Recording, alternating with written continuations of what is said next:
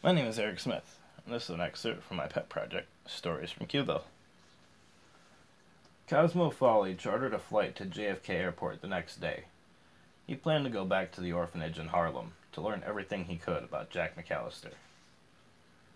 The orphanage's matron, Mrs. Palmer, sat down with Cosmo when he arrived. They went through Jack's paperwork while Mrs. Palmer confided all her knowledge of the young wizard, though of course she wasn't aware that he was a wizard. He arrived here when he was a little baby. Scary infant he was, too. Little pale baby with those eyes. I took him in after his parents died in an apartment fire, she explained. Odd thing it was.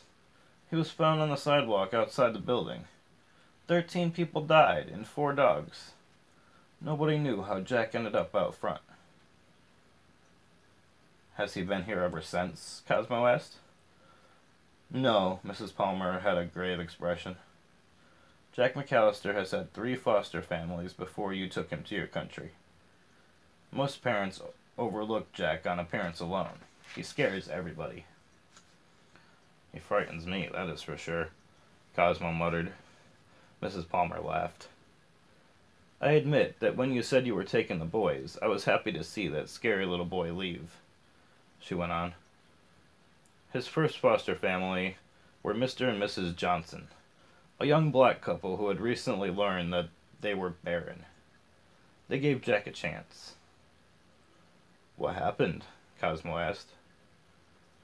3 months after he went with the Johnsons, they died in a car crash. Jack was untouched, but the Johnsons had both been decapitated. It was truly tragic, but nobody assumed that the 4-year-old had any involvement. Of course, Cosmo said. How could he have? That is what I thought too, Mrs. Palmer said. Before Jack went to his second foster home, he made a friend in Carlos Rosa, a young boy whose father was in Mexico and his mother had been stabbed to death in prison. Carlos was impressionable, and the smart 7-year-old Jack was a beacon of inspiration for his new friend. He had taken a field trip with the orphanage to Central Park, and the pair of them ran off. When they were found, Jack had convinced Carlos to jump into the lion exhibit at the zoo. Oh my, Cosmo gasped. We couldn't save Carlos. He died trying to pet a lion cub. Mama was nearby and killed the 6-year-old quickly.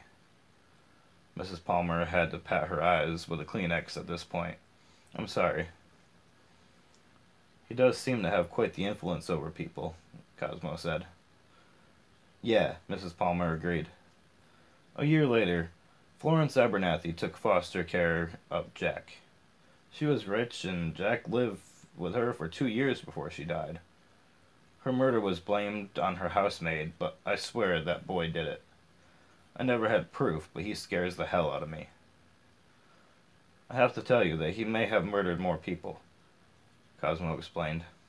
His adoptive parents were found mutilated in their family's home. Jack is the main suspect. So he is a murderer, Mrs. Palmer cried. Oh my Jesus.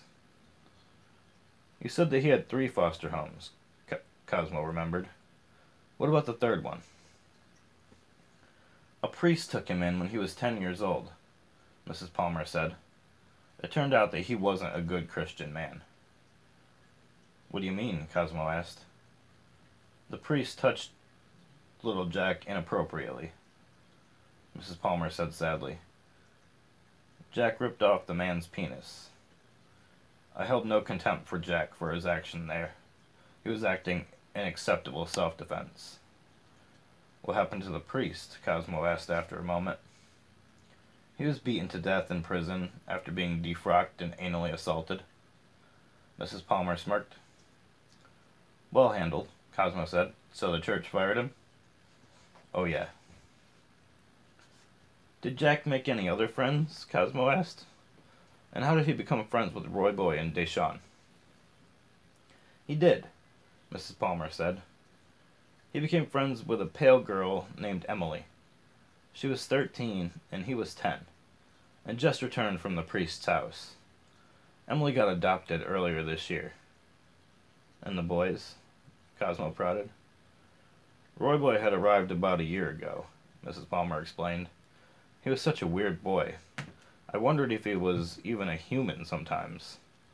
Cosmo stuttered. Well, what do you mean? Well, for starters, the purple eyes, Mrs. Palmer replied. I have never seen anyone with eyes like his. Even Jack's eyes aren't like Roy Boy's. They are very nice eyes, Cosmo said airily. He also seems telepathic, Mrs. Palmer said quietly. I've seen things move around him. When he thought he was alone, or just with Deshawn, Emily, and Jack, they were all a little freakish, to be honest. Oh? Cosmo decided to be honest and modify her memory later. How so? They all seem to be able to communicate without talking, Mrs. Palmer said. I know it sounds crazy, but I think they're all witches or aliens. Mrs. Palmer, that doesn't sound crazy at all. Cosmo pulled out his wand from his pocket and pointed it at the door to make it soundproof. I am a wizard, Mrs. Palmer. So is Jack and Deshawn. I believe that Emily may have been a witch, by the sounds of it. Roy Boy is an extraterrestrial. Really? Mrs. Palmer exclaimed. Then she swore. Yes, ma'am, Cosmo explained. He then waved his wand and a tray appeared, laden with a decanter of alcohol and 2 glasses. Mrs. Palmer screamed. Please don't do that, Cosmo said. It's quite rude. I'm sorry, Mrs. Palmer said, covering her mouth. It's quite all right, Cosmo said. It seems, however, that Jack McAllister has a wand now. He has murdered again and may continue in my absence. What can I do? Mrs. Palmer asked. Is there anything else that I should know about Jack? Cosmo said clearly. Mrs. Palmer thought for a few seconds and then said, yes. She went on. He was about 5 years old when we went to the zoo in New Jersey. The animals either fled to the other ends of their enclosures or walked right up to Jack. It was quite crazy. Janet and I started betting on each animal what they would do. That's incredible, Cosmo said. This wasn't unheard of, but it was rather rare. You never told me about Deshawn. Deshawn had lived in the neighborhood, Mrs. Palmer responded. He and Jack had been friends since they were about 7 years old. Deshawn's grandmother lived around the corner from this orphanage. They seemed to be quite the pair. Went everywhere together.